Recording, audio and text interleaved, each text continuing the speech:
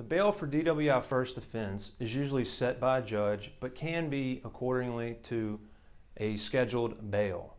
It depends on the parish where the DWI arrest took place. Many times the bail is set around $2,500 for DWI first offense.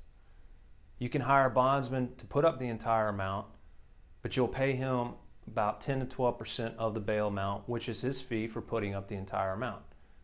If you have more questions about a DWI, feel free to give me a call. I represent clients charged with DWI throughout the state. If you have a charge for DWI anywhere in Louisiana, I'll be happy to help. I'm not guilty.